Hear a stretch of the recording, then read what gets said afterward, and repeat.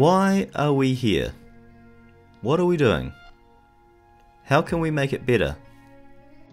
Those are those cliche questions that we ask, but they're pretty important.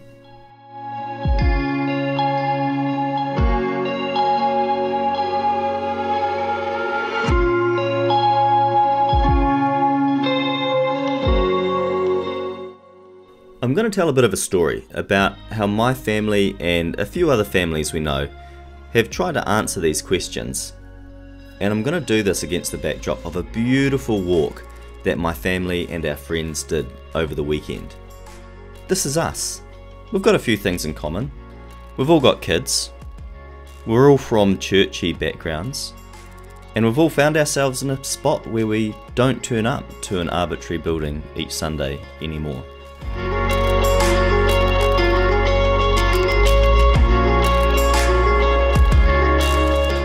This dashingly handsome character is Paul. He's a legend. Paul reckons that when you're in nature, you've got a better shot of hearing from God. I probably agree, but I probably also think that when you're in nature, you're not so worried about your kids running around and making noise. So in some ways, it's just that lack of self-consciousness that makes it easier to focus on what God's saying to you.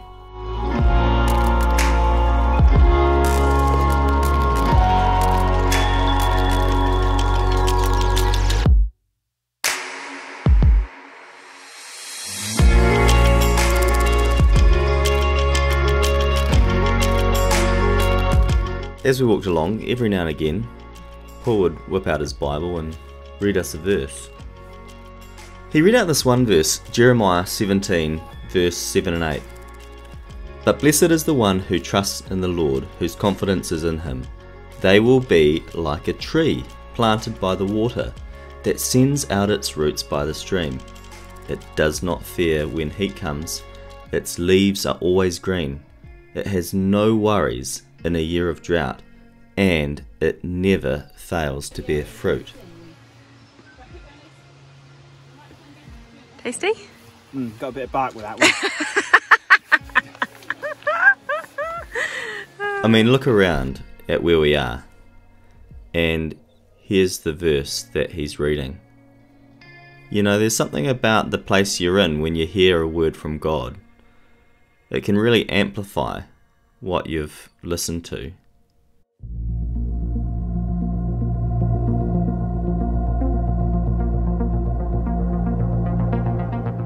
You know, we've got these great metaphors in the Bible, but they're so hard to understand and put into context. And then you're there out in nature in a place where it makes sense.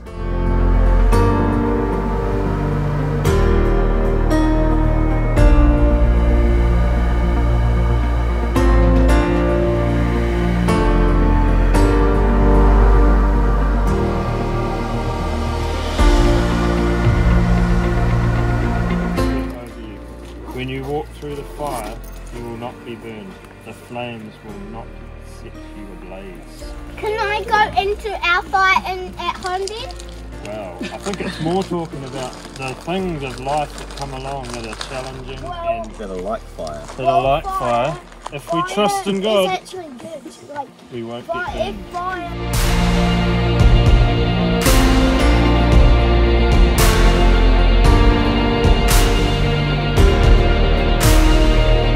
So here we are, out on a track, walking through the bush. Paul's dropped this truth bomb on us, and we're chatting away to each other. The kids are running around, they're having a great time, they're taking care of each other. This is it. This is our church.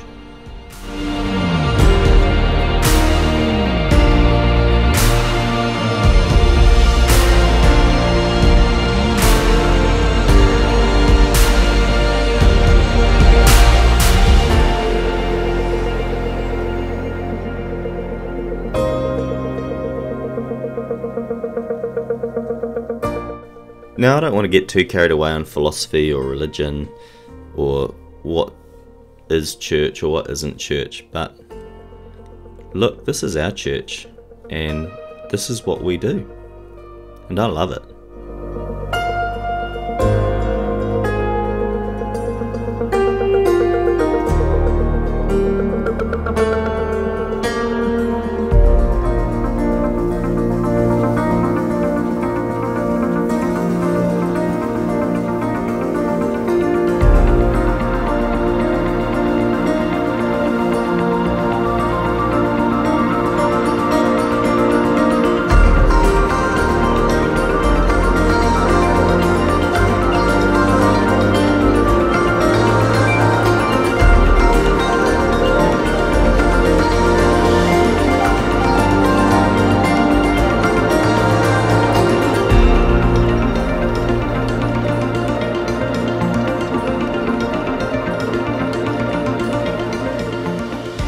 What have we been doing today?